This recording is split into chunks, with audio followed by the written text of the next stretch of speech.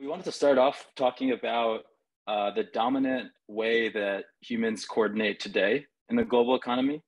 The first modern corporation is considered to be the Dutch East India Company because it had these three key features: a separate legal personality. So instead of interfacing with 500 shareholders, you're actually just interfacing with one legal entity.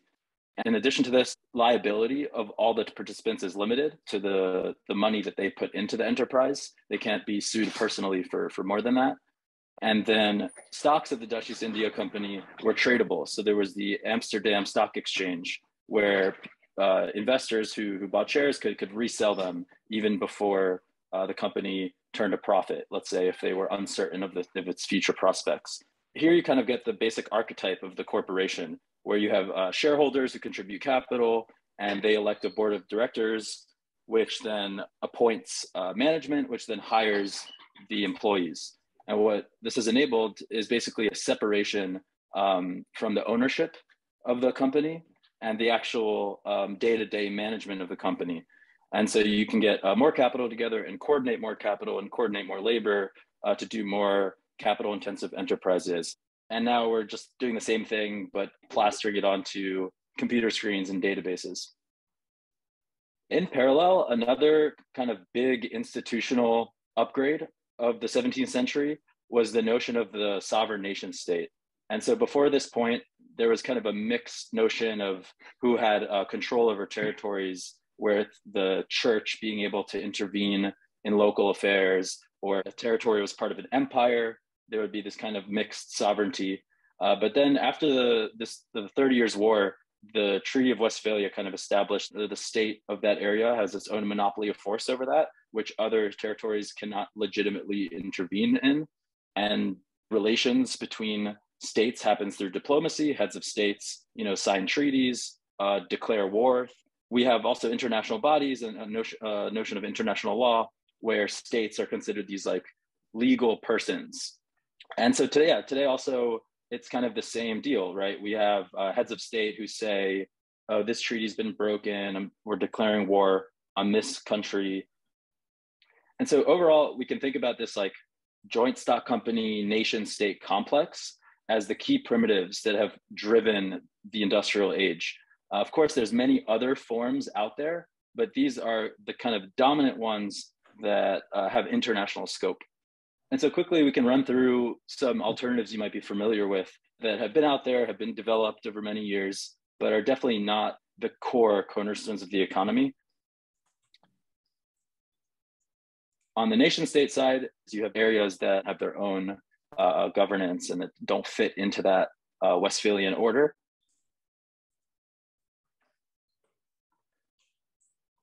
The alternatives to the dominant primitives are marginal. And largely that's because the corporate nation state complex is so integral to the industrial age, with industry having driven most economic activity over the past 400 years. But obviously things have started to change with the advent of computers, personal computing, and there's now more friction with the old primitives because they're built around an old economic system. And so you start to see frictions with the networked world, right? Corporations and nation states are struggling to deal with this. And many of these alternatives that have been on the margins are quickly, rising in prominence.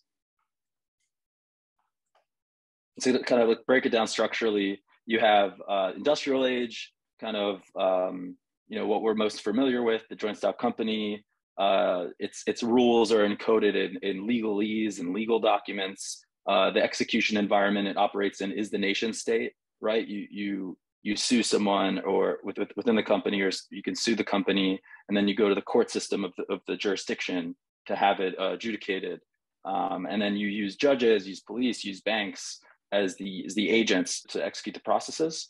And there's the logic of hierarchy and bureaucracy that is consistent across all these different institutions within that complex. And then we're just at the beginning of the digital age, where this new economic primitive, this new kind of more open set of templates for doing economic activity, where the encoding of the organization is actually software, and the execution environment is a distributed database, is like a blockchain. And the actual execution of those rules happens autonomously through the validators of the underlying chain. And of course, the logic here is computer networks, is peer-to-peer designs. And so just to kind of summarize, you have corporations which have their rules encoded in legalese, in human language, and enforced by the nation state and all its arms. And then what's starting to happen with DAOs is these institutions that have their rules encoded in software and are autonomously executed on a computer network. The next thing to hop into is what really is a DAO. A DAO is kind of similar to crypto as a whole. From many different views, when you look at it, it's something completely different. So here are just 5 kind of accepted definitions: a virtual entity with members that have the right to spend the entity's fund and modify its code, internet community with a shared bank account, rule-based organizational system, not controlled by a central authority, and where rules are algorithmic, and internet-based organization collectively owned and controlled by its members. So something that's a pure DAO is controlled in a bottom-up way, doesn't have central control. It's autonomous, which would mean that it acts according to pre-encoded rules, which can be modified by DAO members, but subject to a vote. And an organization insofar as it coordinates resources to achieve a purpose. A DAO enables a digitally native way to make decisions and manage resources in the execution environment of a blockchain. It's instead of hierarchical, it's autonomous instead of bureaucratic, it's transparent instead of private, and it's borderless instead of nation-bound. You can really participate or launch a DAO from anywhere. I'll quickly run through a topology of DAOs.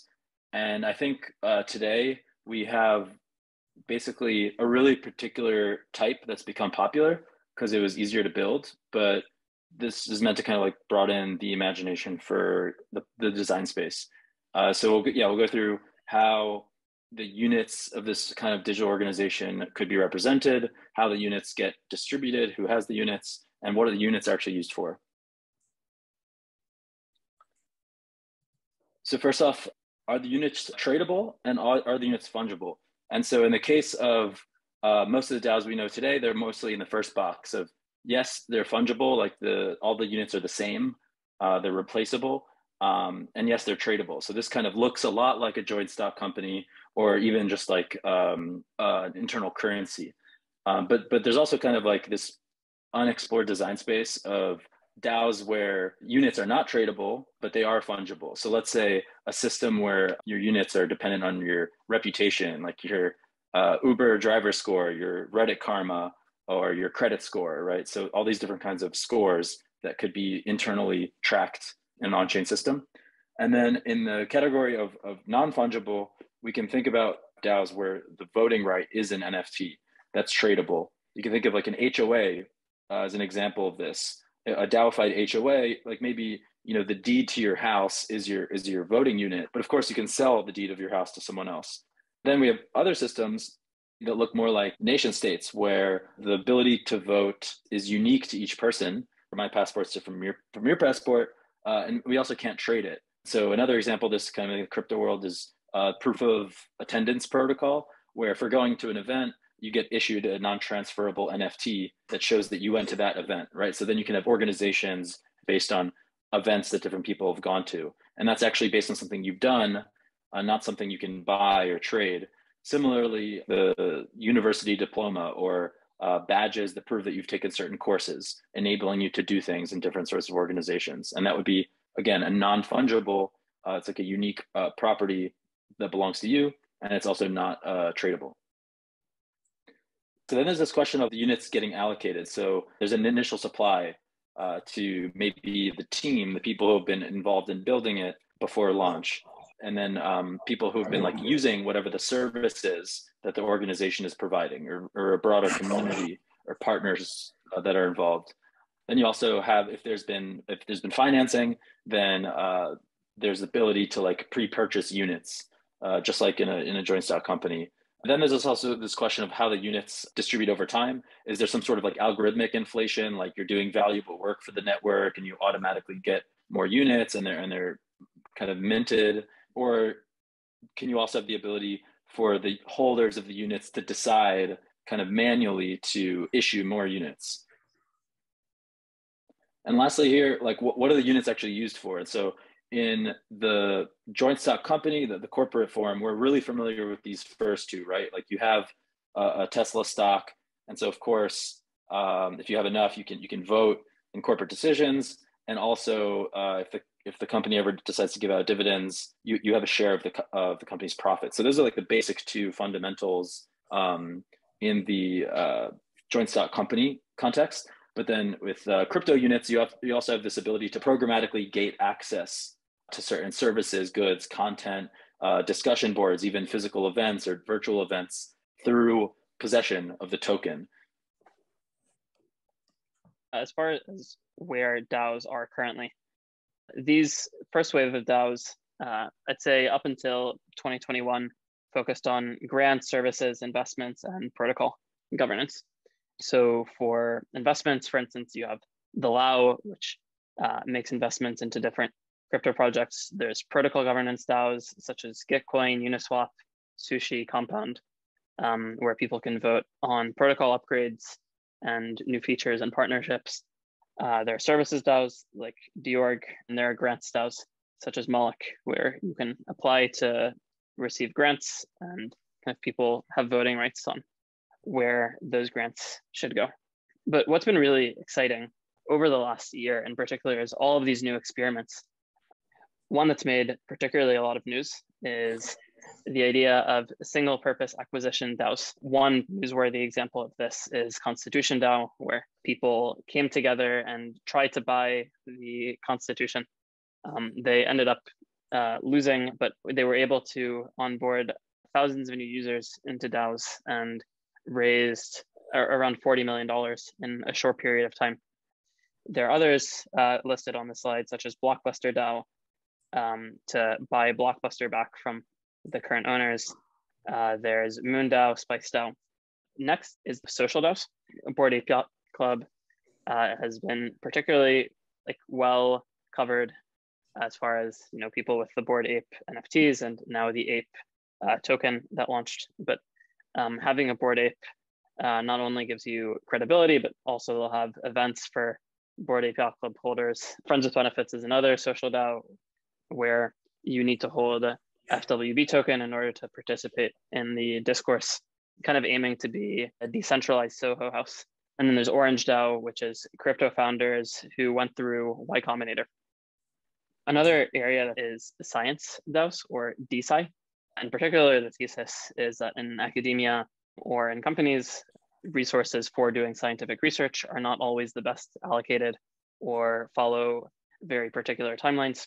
And there's been a growth in these new experiments, such as Vita DAO, Molecule, SciDAO, and LabDAO, which kind of all fund different areas in science. Vita DAO, which is perhaps the most well-known of these, is a DAO where people vote on longevity IP or biotech IP relating to the longevity space to acquire.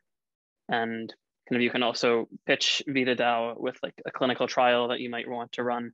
There are also territorial DAOs, whether it's Catalan DAO or ATX DAO or City Coins, which the city of Miami is working with. Many kind of exciting projects to kind of bring a city onto a DAO or use a DAO to acquire territory in some location, like Akia DAO is doing in Japan. We also saw the rise of COS DAOs this past year. So you have Assange DAO, which raised, I think, over $50 million for Julian Assange's legal fund. And then the contributors to that raise had a token they could use to govern and coordinate activities that they would do to further that cause. Similarly, on the bottom right, you have Ross DAO, which raised money to purchase an NFT by Ross Albright, so to contribute to his kind of legal defense fund. Bottom left, you have Dream DAO, helping onboard Gen Z to crypto, doing education, outreach. We wanted to highlight a few problem areas in DAO that might even be exciting for you all to work on. So here we have kind of two different proposals, and both of these proposals are great and people are voting on them. But in both of these cases, what is missed is a sense of autonomously executing. For instance, in this Uniswap case of will they deploy their smart contracts on Moonbeam, there's still a gap between the decision and the action. If Uniswap goes and deploys on Moonbeam, that then involves the engineers at Uni Labs to then put their smart contracts up, as opposed to this proposal gets passed and it kicks off the deployment automatically. Similarly with the ProtoFi partnership proposal here, more details are listed in the forum post for Terra, but it's kind of more or less saying like, hey, do we want to work with this other group? There's still the bureaucracy that's handled in that type of organization. So many DAOs are not particularly autonomous. They're also not particularly decentralized today. You can go through and still most of the votes are held by a small number of people, namely the VCs and team members who contribute to the project. Moreover, someone can just go and buy up all the tokens. And based on the rules of some of these votes, they would be able to push hypothetically whatever they wanted. Another issue for DAOs today is attention management. So a lot of people have been excited about DAOs and kind of holding many different tokens that confer utility and access. But there's an issue that very few people actually care enough to vote, kind of a tragedy of the commons of sorts. So generally there's kind of a question of what are the best practices and tools to keep people who are involved in the DAO engaged. Additionally, there's an issue with treasury management and financial planning. Unlike a regular traditional corporation, there is no CFO, and there isn't really someone paying attention for how to best use the capital. Also, in the context of a DAO, it's a lot more confusing to figure out comp. So people are used to coming into a company and being told or negotiating their salary. This becomes like a lot more confusing when everything is transparent and potentially voted on. And so there's definitely like a lot of work that needs to be done here, and different projects working on ways to make compensation more algorithmic and maybe follow more directly from the contributions that someone makes. But for now, a lot of the strategies are pretty old school, just with everything being transparent. So, a proposal to hire someone at a certain rate, proposal to give someone a salary increase, or to a proposal to allocate budget to this working group that's going to be doing this. It's very inefficient right now. And so this is a big area where we need to see improvement. There's also a lot of legal ambiguities on the status of DAOs in different jurisdictions, when it comes to tax treatment, when it comes to the category that the DAO tokens, if they have tokens, falls into. So for example, we talked earlier about the joint stock company and how the big innovation there was the separate legal personality of the entity. And so of course, for DAOs, you have this separate personality in the on-chain world, in the software universe, but does the law still look at that as a separate legal personality if the DAO never registered in any particular jurisdiction? And then maybe your liability is limited in the blockchain context. Like, of course, you can't lose more money than you put into an investment DAO, let's say. But if someone in the outside world sues the DAO for wrongdoing, could that jurisdiction decide to go after individuals in the DAO for their personal monies? And also, again, with tax treatment, there's this very confusing, blurry lines right now where if money is being generated, invested, returned in smart contracts that are sort of transnational, that thousands of people synonymously have partial control over, who pays taxes on that? To what extent is it a separate entity with its own tax treatment? And to what extent does it pass through to the participants, if they're even identifiable? Right, so we talked a lot about problems, and now briefly we can touch on some of the solutions out there. With tokens, there's this issue of people buying up and subverting the governance, making it less decentralized. And so Curve has this concept that others have adopted of V tokens, where instead of one token, one vote, you lock up your token, and the longer you lock it up for, the more vote escrowed tokens you get. And so your relative share of the profits and voting rights is relative to the number of tokens and length of time that you've locked your tokens up for. And so this can address kind of a problem of malicious actors trying to buy up the token and make bad decisions, because people who have more lock-in have more power. And so that would lead to more long-term decision-making. Also, with the issue of attention management, you have compound governance has implemented a delegation as a native feature of their governance framework, where I can own the tokens, but I can delegate my voting rights to somebody else. And you could see this getting a lot more sophisticated over time with transitive delegation, where maybe I delegate part of mine to this person, and then maybe that person delegates to someone else, and the votes pass through, and it's incredibly transparent what every person in that chain is doing, including the end voter and what they're voting on. So if someone start making decisions I disagree with, I can revoke my delegation. So kind of like a more sophisticated representative democracy that's more delegative. Another mechanism out there, concept of rage quit. It's for investment DAOs. And in any moment, anyone who contributed capital can, if there's a decision they disagree with, there's a delay in between the decision being made and executed. And it actually is autonomous. It's just a time delay. But you can actually pull out your funds, the proportional share of the funds you have, before the decision gets executed if you strongly disagree with it. And then on the bottom right here, we have conviction voting, which is an interesting solution also for attention management, as well as treasury management and contributor compensation, where basically the more money that is trying to be spent in a proposal, the higher relative share of voting power it requires to get passed. So let's say we have $1 million in our treasury and I want to spend $100, maybe like 0.1% people need to vote. But if I want to spend 200K, maybe that's going to take actually 10% or 30%. And so you can have this more like dynamic algorithmic quorum to make actions happen faster that are lower risk and require more consensus around higher risk actions. And so the broader point here is that since it's software, there's a wide open design space for kind of any mechanism that anyone can imagine to solve these problems. Unlike in, let's say, nation states and corporations, where these templates are very rigid, they're baked into legal codes that take enormous amounts of efforts to change, and there's enormous amount of inertia kind of keeping that system as is. People want to go the least path of resistance, don't want to spend lots of legal fees, and don't want to risk violating legal codes, and so they stick with the defaults. And so we can quickly go through some resources. We'll share the link. Yeah, there's a kind of whole exploding ecosystem of tooling for launching DAOs, for contributor compensation and project management. We have some discovery tools to kind of go out and like find all the different DAOs out there, token issuance and fundraising. So because of how composable Web3 is, you don't actually have to use the same tool for governance as you use maybe for issuing your token. Maybe you're not ready to decentralize governance, but you want to start doing the issuance side. There's tools like Mirror and Coinvise that like make it very easy to just like issue a token and start sending it out. And then later on, you could then plug that token into Snapshot for using the tokens in a voting system.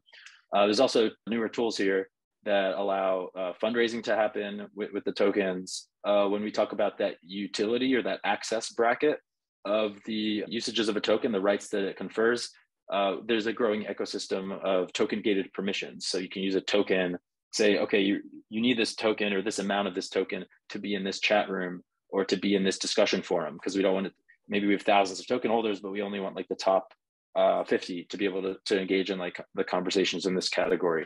And then also linking these into other existing systems. For example, Guild allows you to token gate access to Discord channels. Thanks.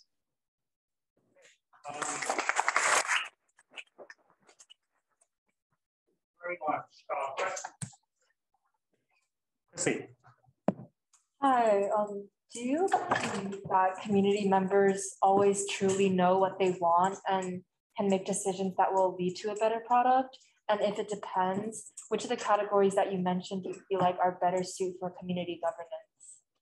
I think currently there's a limited, like a narrow range of use cases where this would be very helpful because of the limitation of the tools. And so, for example, this past year, we saw very, very simplistic DAOs take off, like let's buy the Constitution and decide where to display it. But if you're doing something like product development, that might still work better in the startup context, depending on what kind of like product it is.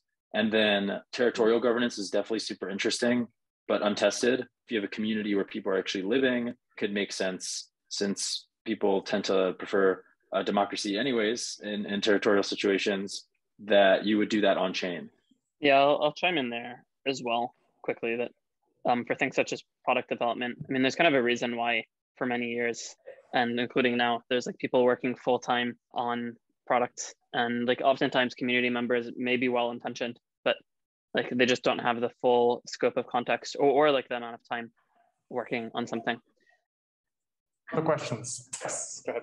Let's say you're like a theoretical organization who wants to convert to a DAO and you're not super technically experienced.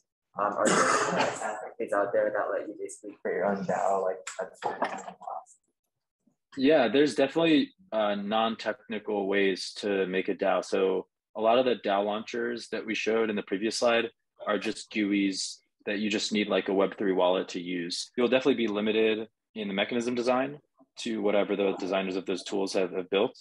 And I think the other part of the question was about maybe the legal entity or converting an existing company. Yes. Yeah, so it's been happening more and more that a lot of crypto projects that started off as traditional companies to develop their protocol or whatever they're building decided at some point to decentralize. So Shapeshift is a good example of this, which is, it was like a traditional kind of like company set up to operate a crypto exchange, and they managed to get all the pieces of their system to be decentralized and like kind of smart contract governed. And so eventually they announced that they're like dissolving their foundation or their corporation to pass off governance to the Shapeshift DAO. And they dropped the token, you know, to some of the people from the former corporation, but then also to lots of their users. And yeah, had it become a DAO form. Yeah, follow up. And you mentioned these point-and-click mechanisms for launching DAOs. Could you provide just one or two of the big examples of that, perhaps? Is there a good example you can point to for these point-and-click mechanisms? Yeah, I think DAO House is one of the easiest to use. And then NosaSafe is interesting because I wouldn't say it's a DAO framework, but it is actually the most popular tool to do DAO-esque things. It's a multi-signature wallet, so it lets you easily spin up, let's say, a really simple DAO. Hi, Ari and Ron. Could you tell us about how some DAOs do their recruiting and onboarding process, especially if DAOs looking for a certain type of people are going to Web2 interview processes? Thank you.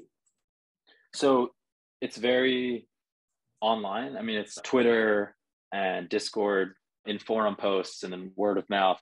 And so you could go to a website like DeepDAO, for example, look at some of the DAOs there, and then click on where their forum is, which that kind of info is embedded there. And then you'll be right into the action of what's going on, what decisions are being talked about. Maybe there's a little section for like hiring needs. I think another big one is crypto conferences in different parts of the world that a lot of these like organizations and representatives from them will go to share latest updates and recruit. All right. How do you think about the ability for DAOs to raise capital early on, especially when a lot of individual investors may not be able to own tokens yet and are kind of familiar with direct equity investment? People who want to invest in these things are changing their mandates and increasingly are being able to invest in tokens, not just in equity. So the world is evolving to meet the needs from both sides. Yeah, I would totally agree with that answer. That a lot of them are either changing their rules to be able to have access to this new asset class, and then also just lots of new crypto funds are getting started. So you have a tool like Syndicate DAO, which lets people form online investment clubs. So I think you're seeing like this new breed of investor be born also that's like internet native. So there's a question from somebody remotely. What is that? Do you think the reduced speed of decision making makes it difficult for DAOs to be competitive in this where quick decisions and actions are crucial. Yeah, if you want to move fast and be efficient, you start a corporation. If you want to leverage talent from around the world, start a DAO, right? So that's the stage we're at now. I think these trade-offs will be overcome with time, with tooling, but definitely that is a trade-off today. So anything that requires like hyper-competitive, quick decisions, small teams is going to experience friction going the DAO route. You think we'll have hybrids where there's a corporate structure for a lot of types of decisions and then for certain types of things that are DAOs? Definitely. Yeah, I mean, we already have that with most of these popular DAOs today. Like Uniswap, it has its DAO, but then there's Uniswap Labs that works on the development and kind of chooses its own company agenda. And a DAO can delegate kind of different votes or tokens to a corporation that kind of has its own initiatives. Kind of the other thing to add to Ori's quote for kind of if you want to do things fast, go as a corporation, there's kind of generally a classic quote of if you want to go fast, go alone. And if you want to go far, go together. All right, well, let's give Ron and Ori a really big hand.